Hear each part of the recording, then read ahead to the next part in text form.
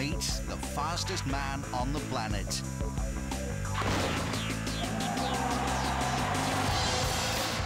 Last June, Asafa Powell set a new 100-metre world record of 9.77 seconds. In doing so, the Jamaican became the owner of one of the most prestigious titles in sport.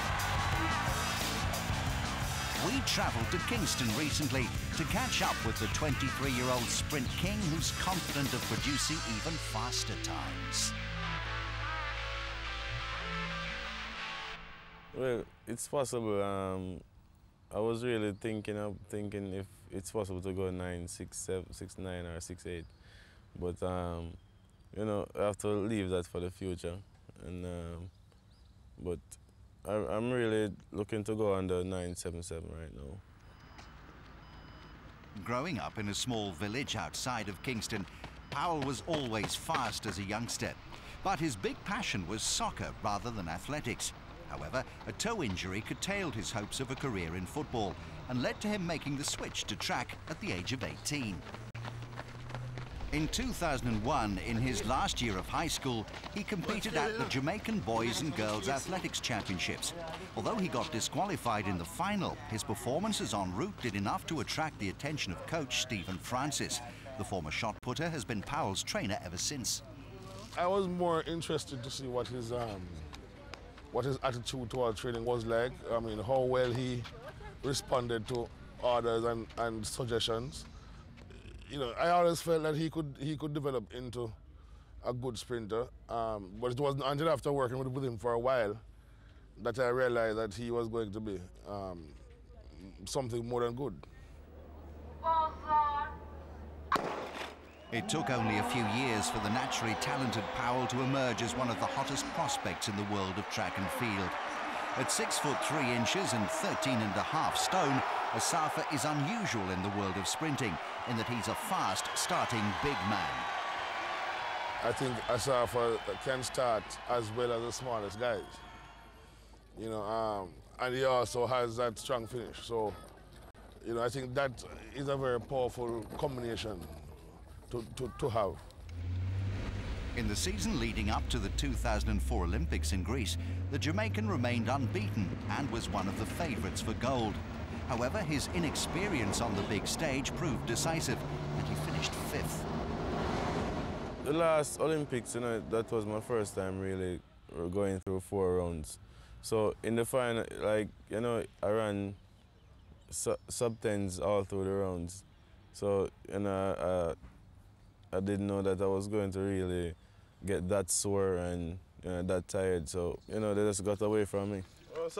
Almost a year after the Olympics, Powell broke Tim Montgomery's world record, but a groin injury prevented him from underlining his status as the fastest man around at the World Championships a couple of months later.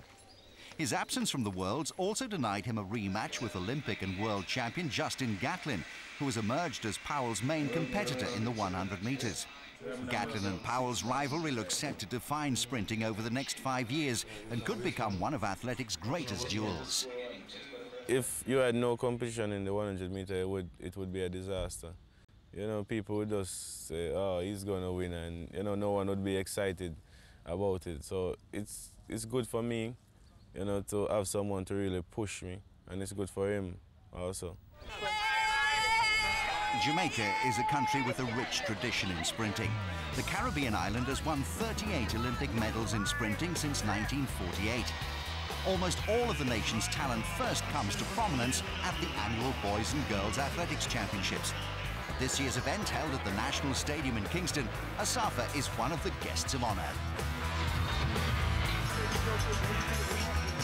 Since breaking the world record, the 23-year-old has seen his profile rise dramatically in his homeland. The Jamaican government gave him some land after he set the record, and since winning 2 golds at the recent Commonwealth Games in Australia, local authorities in Kingston have said they'll build him his own house.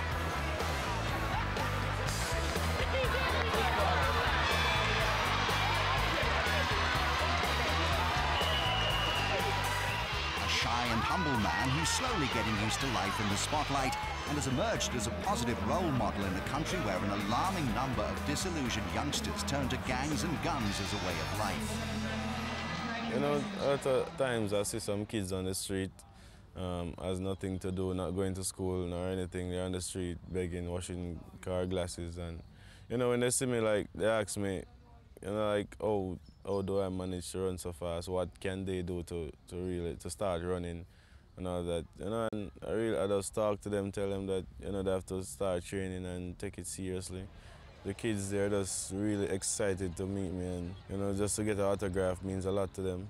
So that makes me feel good, and to know that, you know, I can motivate people, can be an inspiration to people. It's just a good feeling.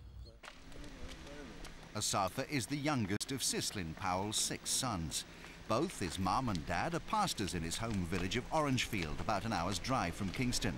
Faith plays a huge part in his life, and as often as he can, Asafa makes the trip back home on Sundays to play bass in the church band. It was Asafa's faith that helped him to overcome 2 tragedies in his life. In 2002, his brother Michael was murdered in New York, and months later, another brother, Vaughan, collapsed and died on a football pitch. Just to see my parents in tears, and you know, my mother cannot recover from it, it just gives me the strength to really try to make them happy again. Their youngest son's success in athletics has done a lot to rekindle the Powell family's faith. Asafa's visit to church was his first since returning from the Commonwealth Games. 3 old friends used the opportunity to surprise him with a song. I love how the youth run Guanya Safa, Guanya Safa, Guanya Safa. I love how the youth run Guanya Safa, Guanya Safa, Guanya Safa. He knows he's the fastest man. Nobody could have ever run past this man. Media house about run doing that's this man, and if you want no speed, you gotta hack. There he goes. He knows he's the fastest man. Nobody could have ever run past this man. In just a few years, Asafa Powell has gone from novice sprinter to the fastest man on the planet. If he continues his progress and handles the big occasions, he may well go down in history as one of the greatest 100-meter runners ever. But, as is in keeping with the nature of the man, Asafa's not getting carried away with his success and remains focused on the months ahead. Well, you know, the season, it doesn't really have any other major championships for the rest of the season. It's just the Golden Leagues and the Grand Prix. And, you know, that's the main focus.